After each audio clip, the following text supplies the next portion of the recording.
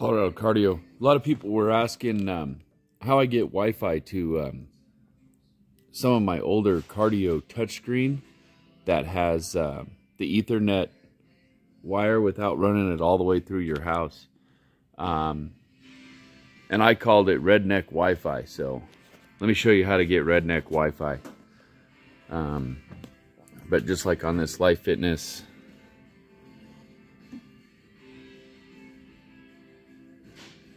touchscreen, so we got internet access, and without bringing 150 feet of internet cable, we just went out and got the internet extender box. And all this one is the TP Link. They're about 20 bucks on Amazon, and all I do is just plug that little cord into the back of where the Ethernet would be plugged into, and now I have Wi-Fi